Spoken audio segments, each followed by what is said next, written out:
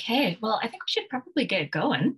It's 11:35, and I know there's some other community members who may hop on, and there were some who expressed interest when we emailed about this, but could not attend today. So we're recording this, and we'll share it with them. I think there's a lot of interest in continuing the work in Raza Park, so we'll have this available recording to share with people after the fact as we start talking more about this exciting opportunity. Jess. Join the meeting. Oh, sweet. All right. So thanks so much for coming, everyone. This is our Ask a Planner series. It is, oh, awesome. So on the phone, I think this might be Nikki. We will see.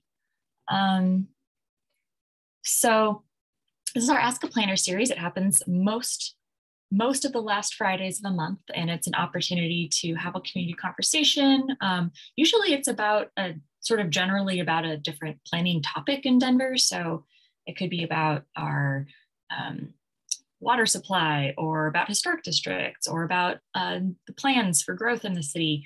But today it's really specifically about a really fun, exciting opportunity we have based on some recent historic research, really great projects at the city, to continue working on off the momentum of the name change, Raza Park, that Councilman Sandoval sponsored, and contemplate actually landmarking, so making a historic landmark out of the park or components of Join the meeting. Fiasco, things like that. So we just wanted to start this community conversation as a bit of a kickoff. And actually Councilman Sandoval and myself and Kara and Parks Department staff actually had a meeting yesterday to really kick off the conversation. And so we're excited to be kind of reaching out publicly about this and just answer questions and talk about the project a little bit.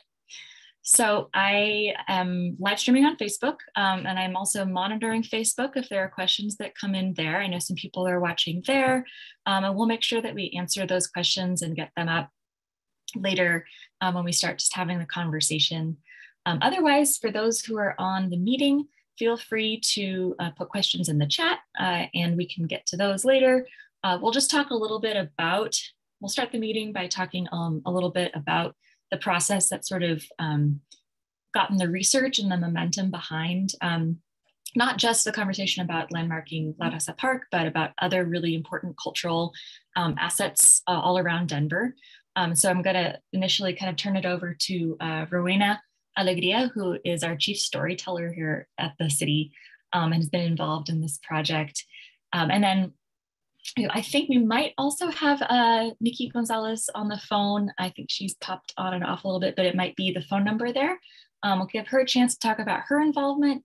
And then I'll jump back in again and start talking about what we can do about all this amazing research. And we'll switch it over to talking a little bit with Kara about landmarking and what that would actually mean. And then we'll just open it up to Q&A, talk about what that would mean and how we can really move this forward.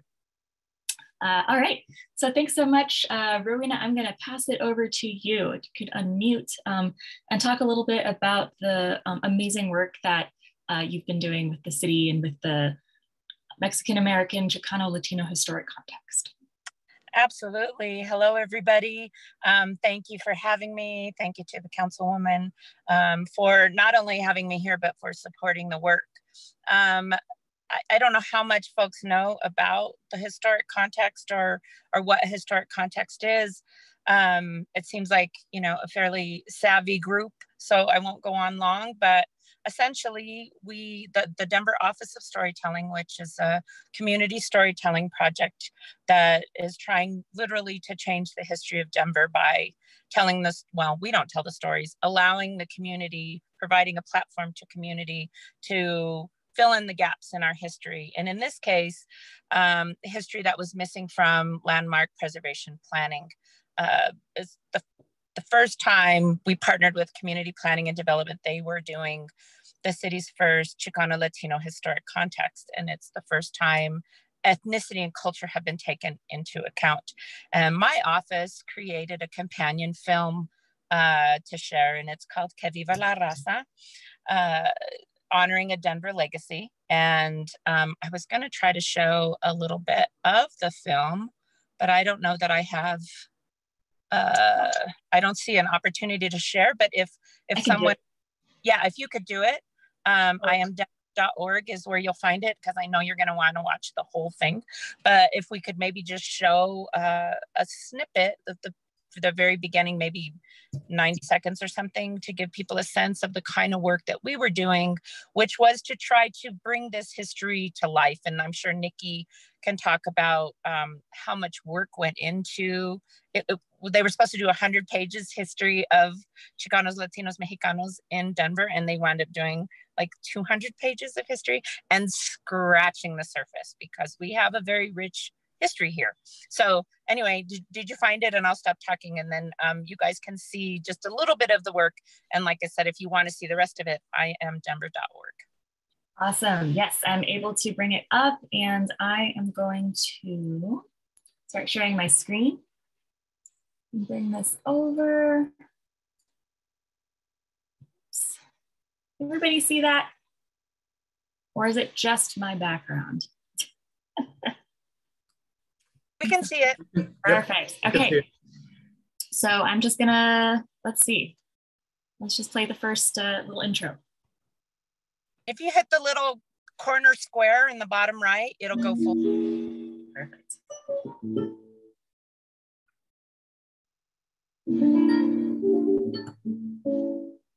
In the past 20 or 30 years, Denver has been transformed, and the rate of demolition is alarming when you think about the historic buildings that have been raised in the development.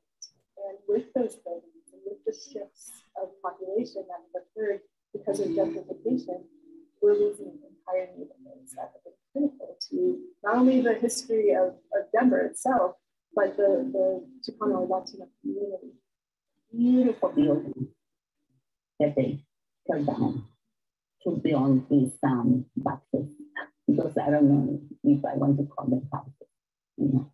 And I know wonderful people live there, but our essence, our lo antiguo de las casas from the, you know, the beautiful homes. Like the way the north side looks, and Rhino and Five Points. It's so boring. There's just no life there. It's just stale. I just leave it down for me the way it is, you know. No, the Aurora campus eliminated a very large Latino population. Most people in Denver, they have no knowledge of that. You go on that campus, and there's the old San Cayetano Church, what we call St. Cabbage's Church. So there was a deep Latino culture there. For a population like the Latino community, these stories were not always told in traditional narratives in books and articles and so forth. When you lose that physical landscape, you don't talk to people about those places, you lose that history. So this historic context project is part of a larger series of contexts undertaken by the city of Denver to create an understanding of the full history of the city itself. So looking at in detail those communities that have been historically marginalized and whose stories and whose physical buildings of importance have been demolished. The information that comes out of this context report will be used to inform preservation efforts. And for a community like the Latino community, stories have not often been reported in more traditional narrative ways. This is essential. So we have to understand our history and what has happened. And once we understand that, then we can understand how to make a picture. And you can't start with a clean slate. You've got to go back and get the history.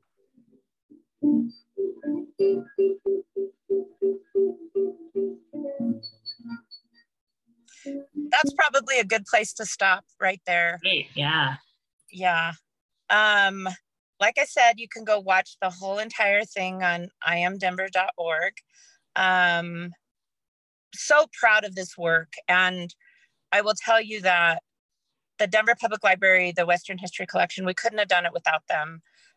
So many of the images come from them, but also from community members who helped us provide images and helped us visualize this story even in places where our history was missing from the official narrative, we were able to fill it in from that. So I'm going to go ahead and stop. And if folks have questions or whatnot, it looks like I might be frozen a little, so I'm going to stop my video. And yeah. Awesome. There's no quite specific questions at this time, but maybe, let's see, I think I don't see Nikki anymore on the phone, but Kara, maybe you want to just talk a little bit about how, for example, Marima's work interacts and how this project sort of interacts with the actual, you know, what is intended to come out of this, and kind of how your department works, and how this interacts with it, basically. Yeah, sure. My name is Kara Hahn. I'm a principal planner with Landmark Preservation. And as Rose started talking, this is, we're doing a historic context series to look at the history of historically excluded communities within the city and county of Denver. And this is our first historic context. And historic context is just like a fancy way of saying a history, sort of like a history paper, but a really long one, 200 pages, on different communities within Denver. And coming out of it, in addition to the I Am Denver documentary, we wanted to look at what are things that we could do from information that has come forward through the historic context. And one of the things, you know, what's an action item? What's something that we can do that can be implemented from this? And one of those, with the leadership of Councilwoman Sandoval and the Parks Department, is to designate La Raza Park as a historic cultural district. And so we, as was just mentioned, we just had a meeting about it yesterday about sort of kicking it off, and how do we, as you know, multiple different governmental departments, parks and landmark and a city council office, work to get this designated to really honor the Latino community and the Chicano community that has used La Raza, and in particular the Kiosko and the murals that are in there, and how important the murals are to the Chicano movement in Denver. And so we are just starting the process of gathering the information. When the park was renamed, I know this councilwoman's office did a ton of work on that and a lot of research. And so thank you for sending that over. I saw I got an email this morning about it. So we're going to take a look at that and see what we can do to combine what's been done in the historic context and what's been done for the renaming of the park, and how much history we already know about it, and how we can get this designated as a historic cultural district. Awesome. And maybe actually have a question on Facebook about what is a cultural historic district? And maybe you could talk a little bit about how Landmarks is working and thinking about the importance of history and the, you know, traditional kind of, when we think about a landmark, about a beautiful building, but that is, you know, kind of preserved, but maybe just tends to tell sort of one narrative of the history of a place, and how that is expanding, including with this work. Right, sure. So about 2019, we updated the landmark designation criteria of what, you know, what is it?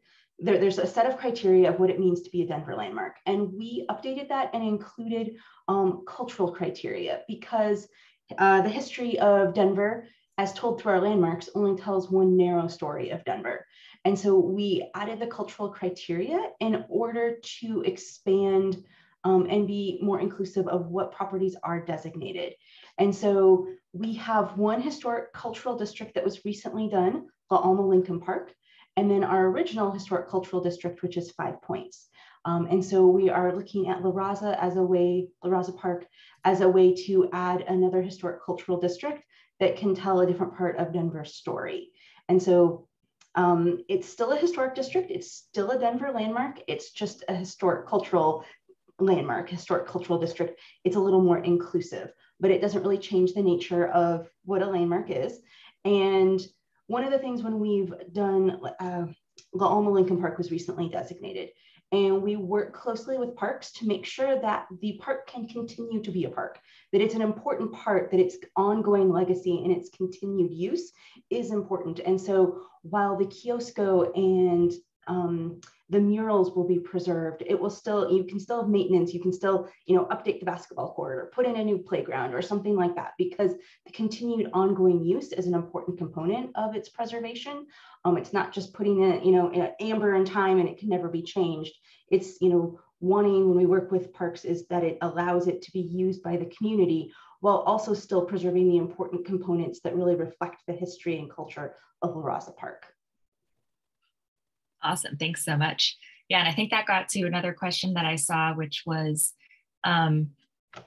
would this mean that, what would this mean maybe for the current users of the park, or any of the, traditional cultural events that happen on there? Does it mean there's going to be another level of bureaucracy that the everyday user has to deal with in terms of using the park? Maybe you could speak to that a little bit.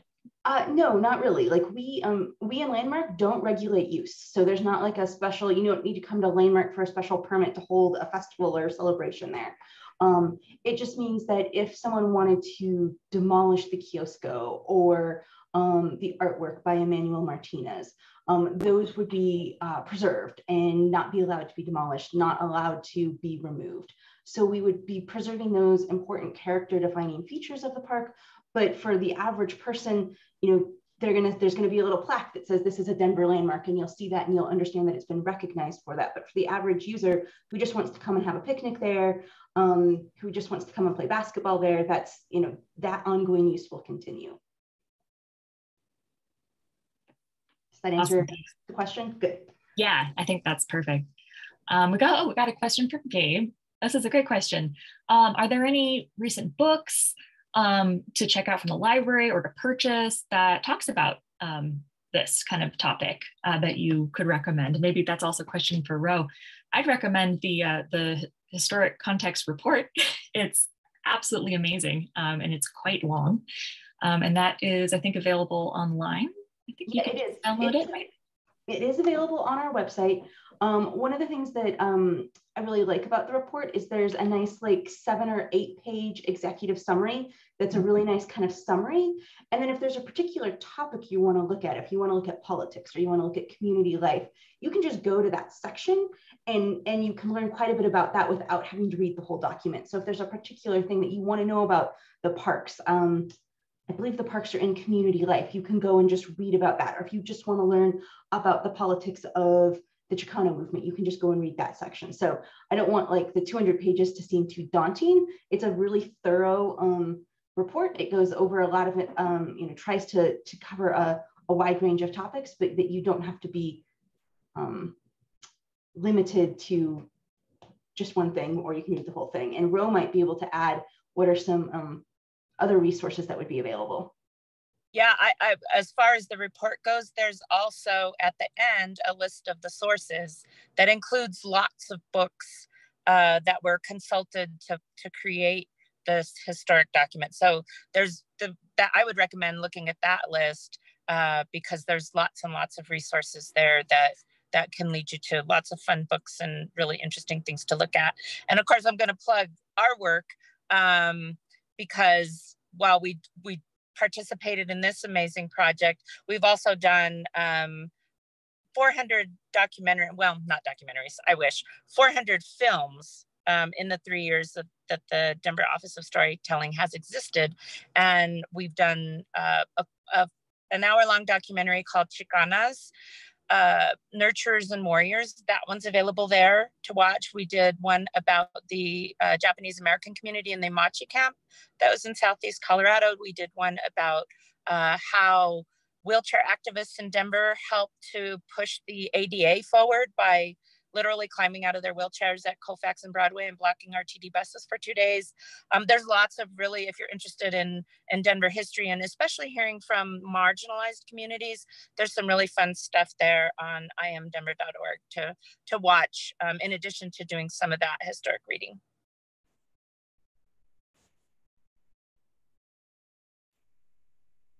I muted myself. That's so awesome. Thank you. I know I'm definitely going to go explore that because it's just incredible stories. And I always feel so so honored when I talk to some of my neighbors who've lived in my neighborhood for 40 years. And I'm like, tell me everything, like tell me all your stories. And there's just so much richness and so much history everywhere. And it's incredible to have a space where that's being all collected. Yes. So let's see, I have another question. And actually this one comes from a gentleman that I was speaking with last night. So right now, this all kind of take us back a step and ground us in the kind of the neighborhood where this is taking place. So the Denver Statistical Neighborhood, and I know like a lot of people like Amanda, Councilman Sandoval, like this is the North Side. Like there's, people call all sorts of different things, but the Denver Statistical Neighborhood that La Raza Park is located in is Sunnyside, although it is right on the border with the Statistical Neighborhood of Highland. But actually, there's this really interesting process going on right now called the Neighborhood Planning Initiative. That is the neighborhoods of Jefferson Park, Highland, Sunnyside, and Chaffee Park are all going through this 2-year process where the planning department, so not necessarily Kara's department, she focuses on landmarks, but it's still the same, it's kind of the big umbrella department, is doing a planning exercise, doing a lot of community outreach to create a planning document for these 4 neighborhoods that will guide all sorts of city investments and policies for the next 20 years. And so we've just been doing a bunch of community outreach. We just had one with Sunnyside yesterday. And I attended the meeting that was all held in Spanish, which is really wonderful. And we had this great family come and listen in. And we got to mention a little bit some of this project that's going on. And they started talking a little bit about how, like, we kind of asked them, like, well, what do you think of Raza Park? And like, they're like, we love the activities there, but we don't really like to go there. We think it's a bit run down or something like that. That was just their experience. But I was maybe thinking, Kara, you could talk about something we were talking about yesterday, which is that, or actually Stacy from the Parks Department was talking about it, that if this park is landmarked, it can open up some more funding opportunities to help with things like upkeep, especially to the main structures, the main components that make it historic, but also other things like that. If you have any thoughts you could add on just kind of when something is landmarked, what kind of opportunities are there? Yeah, that's a great question. So when a property is a Denver landmark, they become eligible for a couple of different funding sources, and it depends a little bit on what it is as to who can best take advantage of it. There are state historic preservation tax credits, which are credits for against your state taxes, which doesn't really apply to the city as a city-owned property. But there's also the State Historical Fund. So Colorado is really quite lucky. It has one of the larger historic preservation granting agencies in the country through History Colorado. And nonprofits are eligible to apply for State Historical Fund grants for the preservation and retention of historic properties.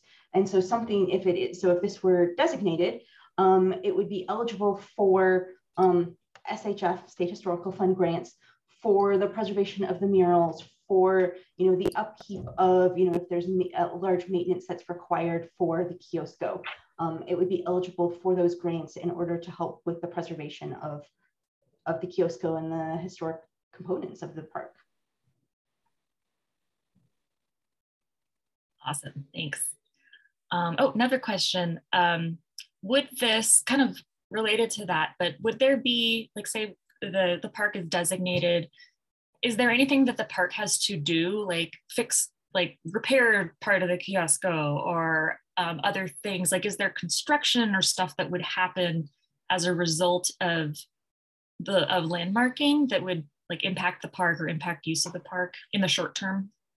No, there's no requirements to restore or improve the property. So anything that's landmarked, you don't have to make changes, whether it's your own personal house or whether it's the parks. You don't have to change anything if you don't want to.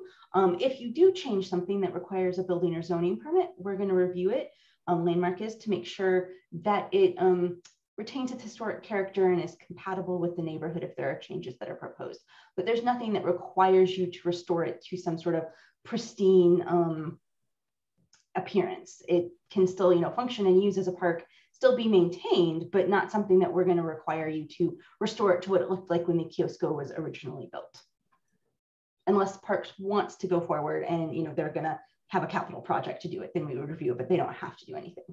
Okay, sounds good. And would there be any impact to the homes surrounding the park or anything like that?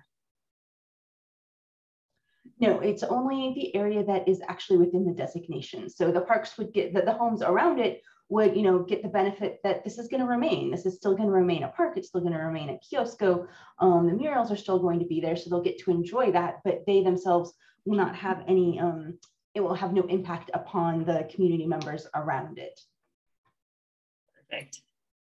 And if somebody, oh, this is interesting. If somebody has maybe with some of the surrounding properties has like stories or extra information about like either the park or their family's attachment to like houses surrounding it or things like that, is there anyone they can reach out to tell their story? You can reach out to me. We would love to hear that. Like I said, we just started the process of the designation, and we want to do, you know, it's going to include some community outreach and wanting to tell the stories. I think Ro mentioned earlier about getting the, you know, photos and images from, you know, people in the community. And we like to say that, you know, Denver's history lives in the attics and basements of people's homes where they have their photos and their photo albums. So we would love to hear the stories and, you know, have community input into, you know, events that were held there, or why it's important to you, or, you know, what you witnessed in the park. So we would love to have that. You can reach out to me. I am going to be the project manager for this for the landmark side. So I can put my email in the chat and anyone can, you know, reach out to me that way. That is awesome. And I'm also going to put that in Facebook because we have a bunch of people watching there asking questions. So I will make sure that that goes in there as well. All right, let's see. How long will this process take? That is a very good question. So I'll take that a little bit based on our chat again yesterday. The great news is that the Parks Department is fully on board with pursuing this. There's just some kind of details to get worked out. For example, what portion of the park would be incorporated into this? Or as Kara said, if it's a historic district, quote unquote, then you can also pinpoint that there are certain features of the park that are more, I don't know, the really significant parts of it. So, you know, it's not necessarily the random lawn part that needs to be protected. It's the kiosco, it's the plaza, because that's where a lot of the danza takes place and the markets and things like that. So the layout and the key features of it that would be protected.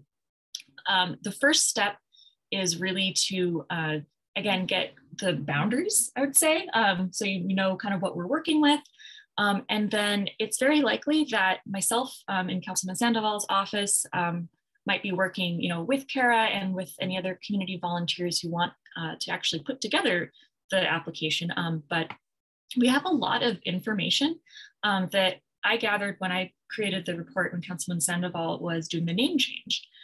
So we were really lucky to work with librarians at the Blair Caldwell Library, historians that you can put in research requests for, and they have an incredible amount of information. They go back through archives, through news clippings, things like that. And so when we were putting together the case for the name change, we did a lot of research into the history of the park and the importance to the community. So luckily, there actually may be a pretty good foundation, because writing the application for the landmarking is usually the biggest and heaviest lift. And there's some requirements for that. So we're just kicking that off. It depends on how long writing that may take, but then maybe Kara, you could add, once we do actually get the application written and in, kind of what does the process look like there? Are there public hearings? Like how long does it take? Things like that. Yeah, sure. So as we are, you know, working on writing the designation application, we will be doing, you know, outreach to the community so people know that this is occurring. And then if once it's formally submitted, it will go to the Landmark Preservation Commission for their review. And the commission is made up of 9 volunteer members of the community who are appointed by the mayor. And they are experts in historic preservation and the history of Denver, in construction, architects, architectural historians, a resident of a historic district or in a Denver landmark. And they review it to determine if the application meets the landmark criteria. And then if they believe and find that it has met the criteria, it's then forwarded to Denver City Council for their review. And there are a couple of different hearings before Denver City Council. And at both the Landmark Preservation Commission and at the final hearing before City Council, it is a public hearing where the community has the opportunity to provide their comments on the designation application. And that normally takes about 2 to 4 months, and that entire process. And really, it's just, you know, there's some noticing requirements and then getting it on City Council's calendar and schedule. So it's normally a couple-month process to kind of go through the entire process of getting something designated. Awesome, thanks so much. Yeah, and I'm sure we'll put together, you know, there's requirements for outreach. So I know the way Councilman Sandoval works with all the various projects we've done is we love to partner with the city and then also do a lot on our own from our office for outreach. I'll be talking to the councilman about, you know, maybe there's some fun event that we can do at the park to raise awareness about this. And then of course, you know, if it does get the landmark approval, a big celebration, because that's also really important.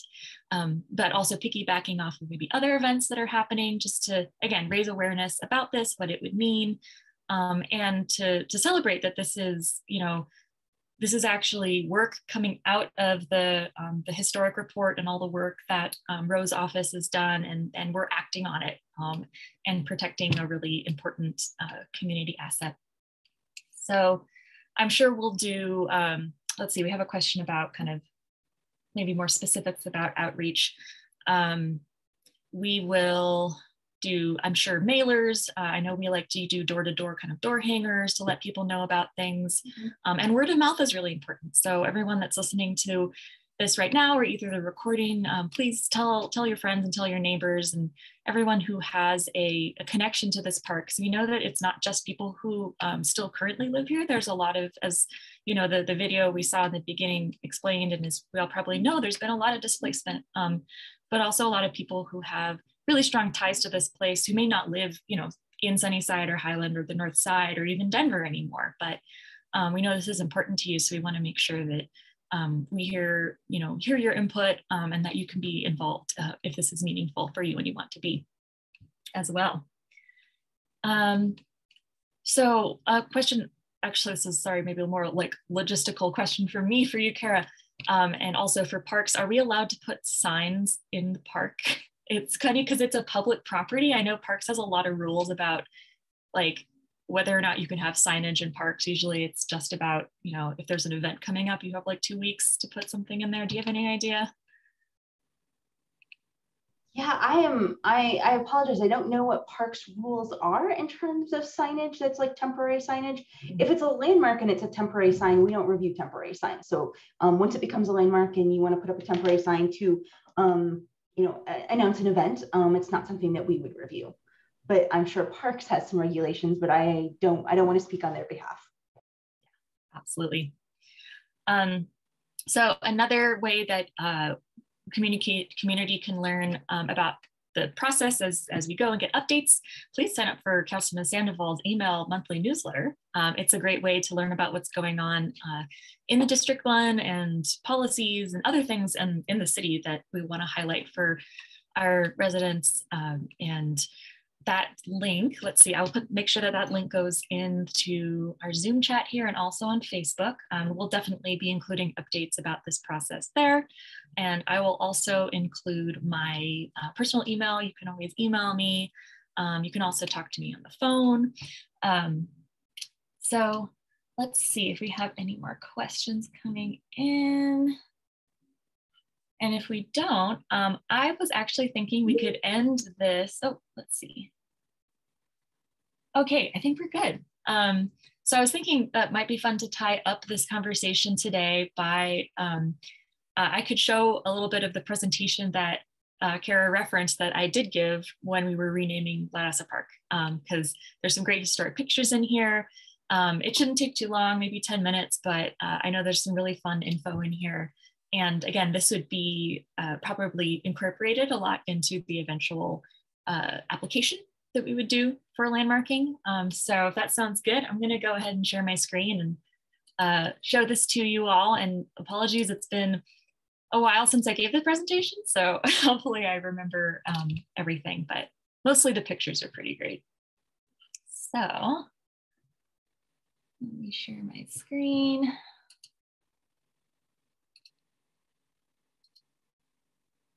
All right. So again, I put this together with the help of some amazing historians and community members who shared a lot of information about the park.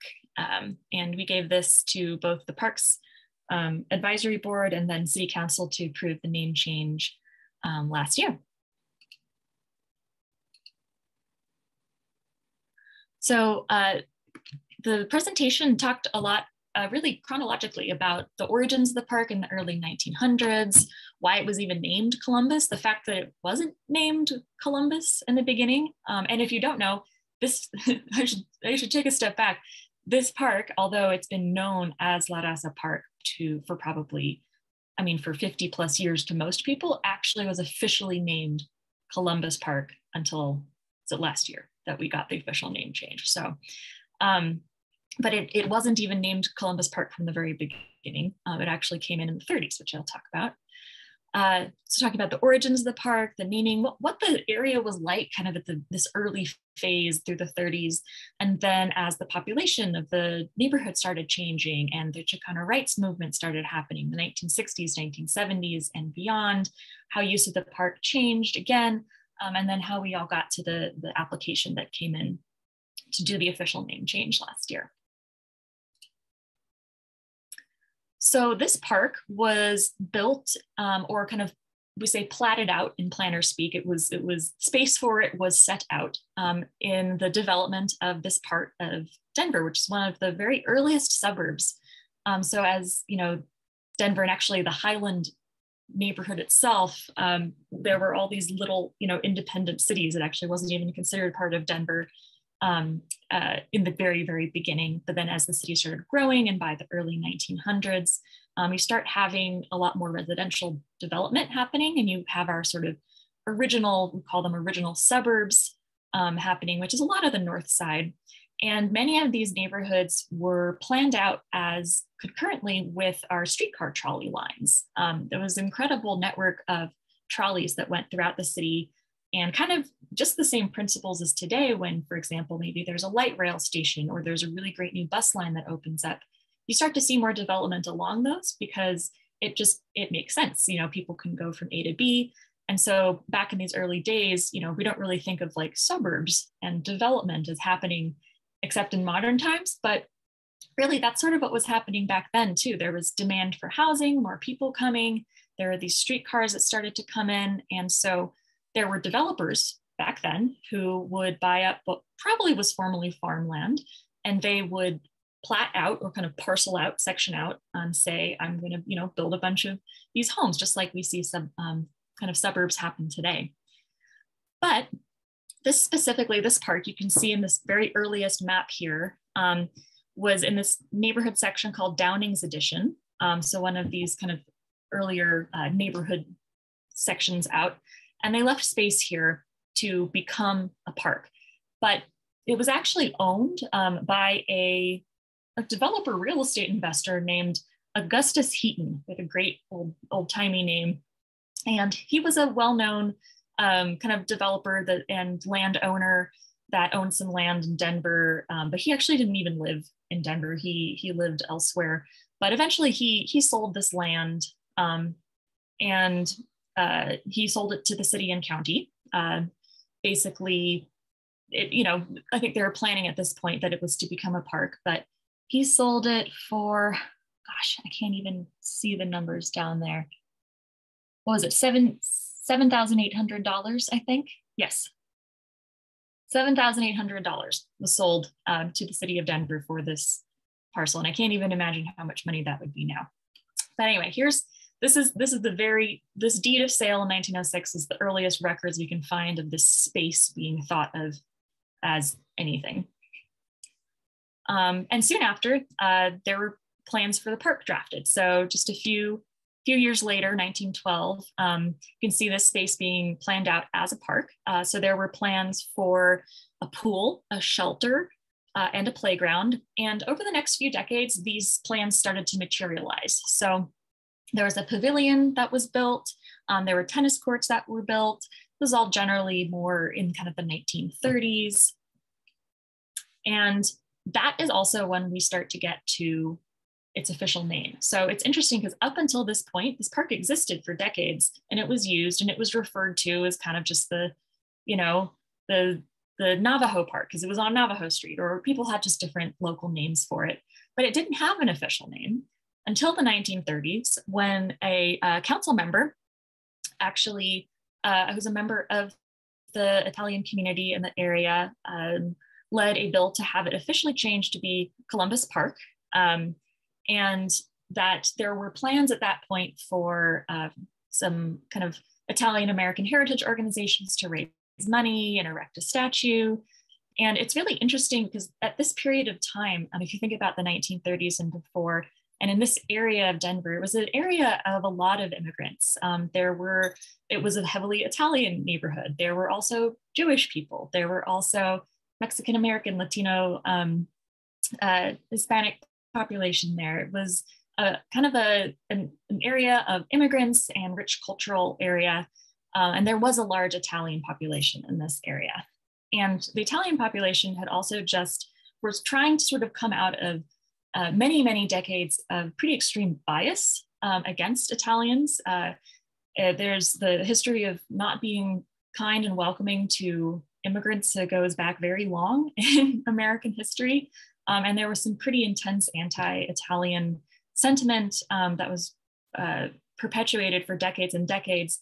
By the time we get to the 1930s, we start seeing some more community organizations, again, movements like this, where Italian American community were, erecting statues and kind of spreading this narrative of Columbus as an integral part of American history, of founding America, discovering America, for example, was a part of that community's, struggle actually to be recognized and represented as Americans, which is very interesting. And there's a really interesting history behind that as well. So just to contextualize this a little bit, it all lines up.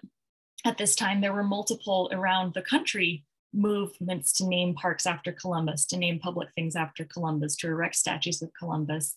And this was, again, one of those examples of this trend of the Italian American community trying to get more recognition and acceptance and validity sort of in the greater American society. So 1931, the park is officially named Columbus Park. And it is known as that for the next 70, 80 something years until we officially changed the name. So moving on from that point, the park has been an incredible asset and a just community gem for the neighborhood. There was a swimming pool that was dedicated. There's some great articles about the use of the swimming pool that are a little dated, but also pretty cute, about the neighbors learning how to swim there and splashing around. And it really was the center of society in the neighborhood for anyone that lived around there. But it's interesting to note, as we start getting into the 1960s and 70s, the demographics of the neighborhood started to change a bit. So as I mentioned, there used to be a very largely, predominantly, but not exclusively, Italian American community there. The younger Italian residents started to leave the area for the northern western suburbs in the 1960s and 70s. And the area started to become much more higher demographic Hispanic until almost was exclusively, that was the dominant kind of ethnic and cultural group there. And this coincides with a lot of what we know about sort of we call white flight, or the abandoning of cities and the city centers by more affluent and white population, and leaving this area for disinvestment and leaving it for people lower income and often our Hispanic, Black communities. But it still remained an incredible asset to the community. And as we see, culturally, happening in the 60s and 70s, the beginning of the Chicano rights movement and the beginning of the calls for recognition, the community really taking over the space here and investing in it, using it as a community center. There's these amazing photos from the 70s of some incredible 70s fashion and some incredible, I'm sure, performances going on there, and just kids, you know, enjoying the pool, Little League games. I'm sorry, not Little League. I can't remember what the baseball team there was, but so it's a really wonderful community hub. But at the same time, there was increasing tension over the care of the park, because as I mentioned, there was a lot of kind of disinvestment in this area.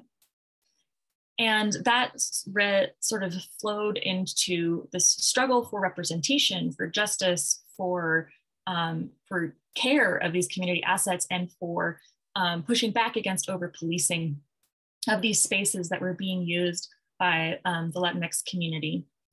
And in the entire city, in the entire country, there's this movement going on. This is really the Chicano rights movement.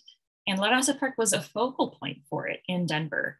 So you can see here a community member activist, Ann Gutierrez, speaking to the community about police harassment and the pool conditions that they're, you know, we would have, or you would see primarily white policemen over policing the park.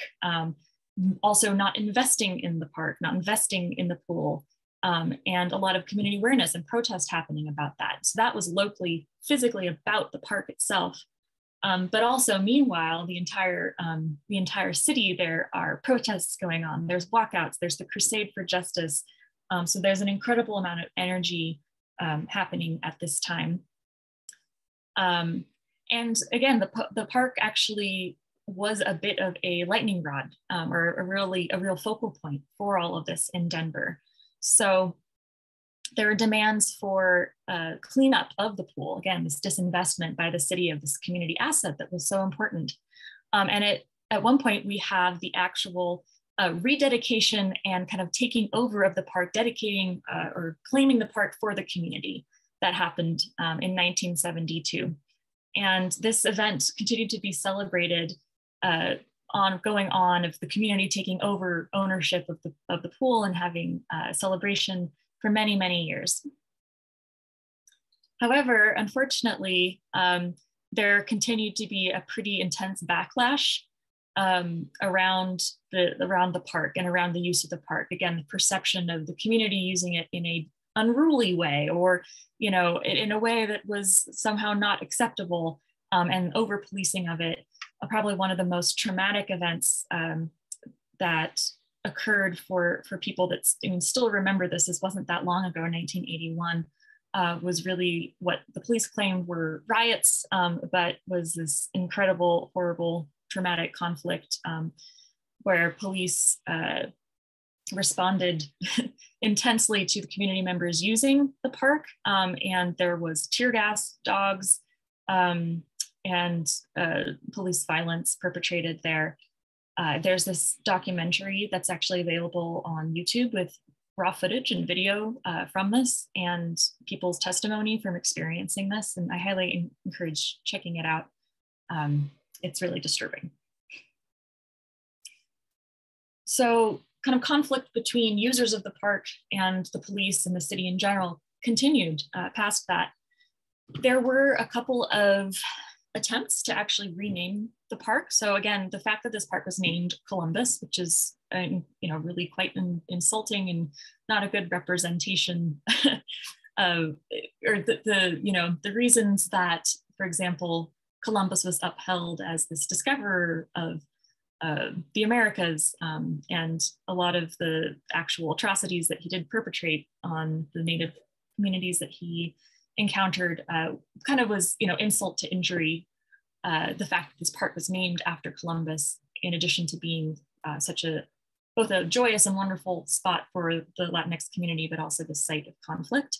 So there were attempts to rename it, which unfortunately didn't go anywhere at that time. There was also the destruction of the swimming pool, which was, again, this huge community asset. And the pool was filled in with concrete and was removed. But we did in 1989 get the Plaza de la Raza, the kiosco, erected here to, again, sort of recognize the importance of this space to the Latinx community. And finally, again, this was for the presentation for renaming the park, just an emphasis on just the incredible continued importance of this space with cultural celebrations, danza, solstice celebrations, Dia de los Muertos, motorcycle and car events, and also continued activism. So I should point out that during the Chicano rights movement, La Raza Park was often a place to gather, to protest, or to start marches and start protests from that spot. It was, again, an incredibly important spot in the community. So I'm going to go through these really fast because this was speaking to the name change and the reasons why the park should not be named Columbus. But I'm going to go to the end here because I love this slide. And I think now it's funny because this is part of history now. So this is really part of the narrative of why this space is so important. This was the renaming petition that Councilwoman Sandoval led in the summer of 2020 during the pandemic. So we held a in-person signing because to get a name change for a park, you were required to present signatures. And we had to do it socially distanced, outdoors with masks on during COVID. And even with all of that, over 700 signatures were gathered. This was such an important thing for the community. And again, we were not the first people to want to change the name. We just completed that many decades of calls to do this, and incredibly proud to be able to be a part of that. This gentleman on the far right here was probably the highlight of the day. He's 100 years old and he physically walked over to the park, lives nearby, and said he'd been waiting half his life for this name change and was so happy to sign the petition. And this was done, I should say, in conjunction with many other wonderful elected officials that supported this. So I'm going to stop there. Thanks so much for listening. Again, this is such a wonderful project to be involved with. And a lot of this research there's so much more.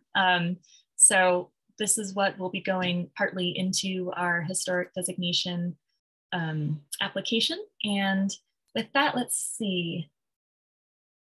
Thanks so much. I know Ro had to jump off. And oh, Gabe, do you have a question? You can unmute yourself if you want. Okay. First of all, thanks Naomi and Kara, and I know Rowena had to jump off, but you know, stuff like this is so applicable to our history, and that's why I kind of wanted to know about the books and stuff. And I appreciate Rowena saying that the resources are listed at the end of that documentary. But what I really appreciate are those black and white pictures. They're just they tell so much of a story than the pictures of today, I think, you know, because, and like you said, you could see their attire and their expressions and stuff versus, you know, today. So I really appreciate you guys doing all this work. Oh, thanks so much, Gabe. Thank you so much for joining us. Sure. We'll definitely keep you informed as the project goes on. Awesome. All right, everybody, thanks so much for those who joined us on Facebook and on this call. And again, this recording will be posted on Councilman Sandoval's YouTube page, and we'll also probably be sharing it as a link when we send out information about the name change. If people want to watch it, it's a great summary of a lot of community questions we've gotten so far about this. And enjoy the rest of your Fridays. Have a great weekend. Thanks so much. Okay, bye. Thank you. Bye.